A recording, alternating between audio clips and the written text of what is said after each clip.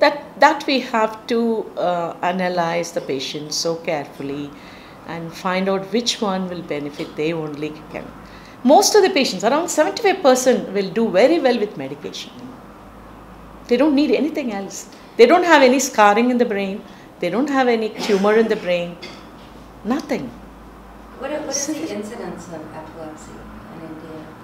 I bet it's difficult because it's probably underreported, right? Underreported, that is true. Yes. Underreported. Yeah. So what do you think are the biggest barriers now? Is it still cultural barriers that think individuals, it's the stigma? Still cultural barriers are there. Even today, after 22 years, I find that if a young girl is an epileptic, the mother and father are worried about her marriage only. Yes. They are not bothered about giving the medication to her. It's about optics. Right. So we had a very funny scenario in my OPDs, not here, in Madurai.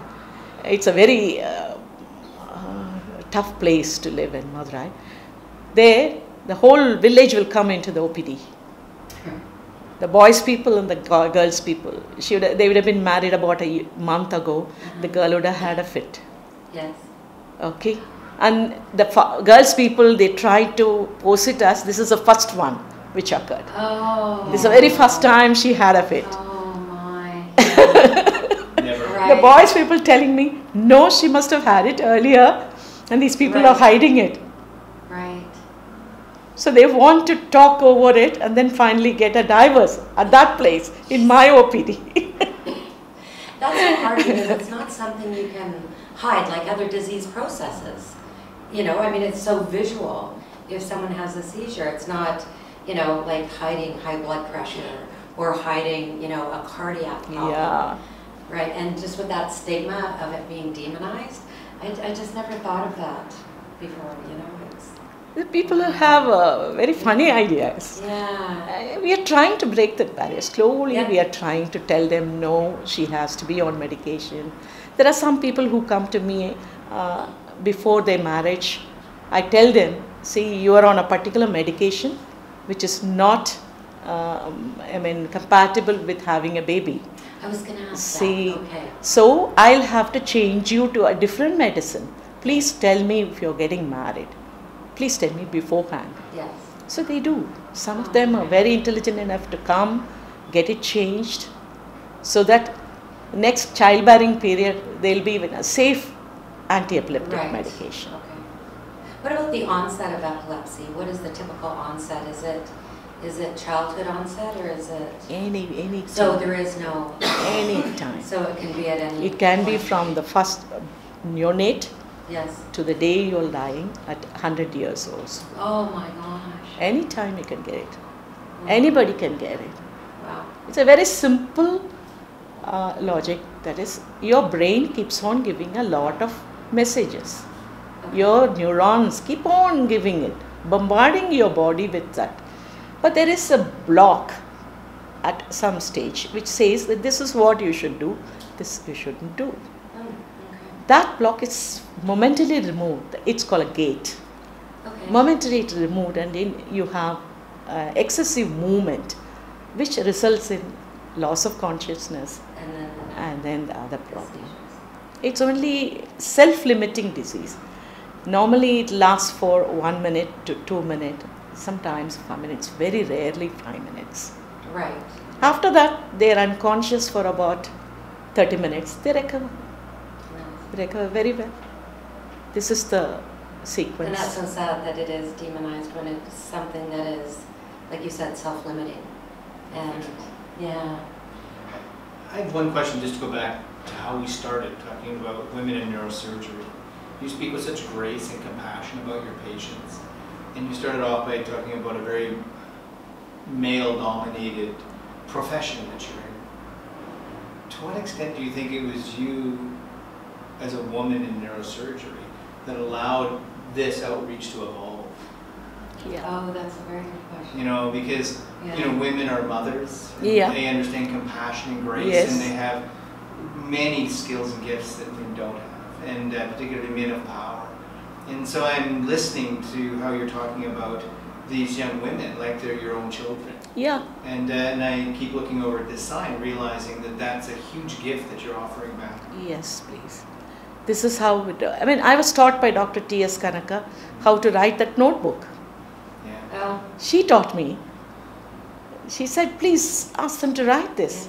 I'm still continuing. Now I find that sometimes from Chennai, some patient comes with a notebook, with her handwriting there. really? Yeah. So it's so beautiful. Yeah. You know, something which others taught you, you continue to do. Yes. That is it. Well, the whole idea of journaling, right, is not a stranger to this culture. Right. So, well, that's fascinating. This is the smallest contribution from me to the society. But That I is think it. he's got a That's medical so background, and so it's great. Yeah, he Okay. does pulmonary and critical care medicine. Okay. He trained in Montreal. Okay. Yeah, that's McGill. Yeah. Oh.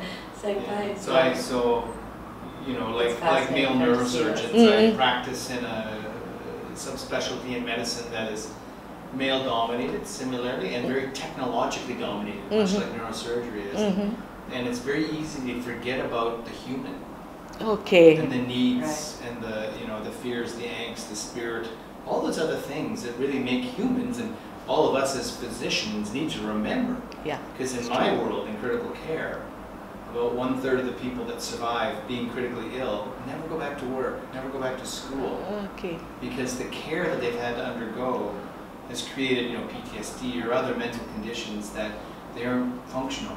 And so, so what I hear from you is that you're taking these young people and transitioning them through life to allow them to always be functional in a way that all of us want to be. And so it's lovely to hear. This kind of hope we give them Oh, that's to nice, live right? and live your life as you would like to do it. Right. I always tell them about John T. Rhodes. Yeah. He is a known epileptic. And then the tennis player Leander Pace, Mm-hmm. who developed it. And all these people, we just tell them Just to about. normalize the disease, right? Yeah, they are absolutely Yeah. no. They're Yeah. great people. They are playing cricket. They are playing tennis. You know what? In Canada, it's about hockey, right? Mhm. And there was a hockey player played for a team called the Detroit Red Wings. And about 12 or 13 years ago, everybody thought that he had a heart condition when he came to the bench, Okay. and he was just having a seizure. But they left it. They left it to be known in the public press that he was having a cardiac issue. Okay. It was better that than, in their mind, to say that he was having a seizure. Wow. He was a young Russian hockey player. Yeah. Okay. So it's interesting. So even in our society, there's stigma against a lot of medical conditions, right? Yeah. Okay. That's so That is it. interesting. Thanks for sharing that. Thank you. It story. was lovely. Thank you very much. Thanks a lot for giving us this opportunity here. Wow. You've been helping us a lot, I know. I see all of you regularly. I see all your faces Stirring regularly. around. No. Whenever you come to see Amma, Yeah. so I see you all here. Yeah. It's a treat. It's a treat being here. Correct. It's a gift. So, well,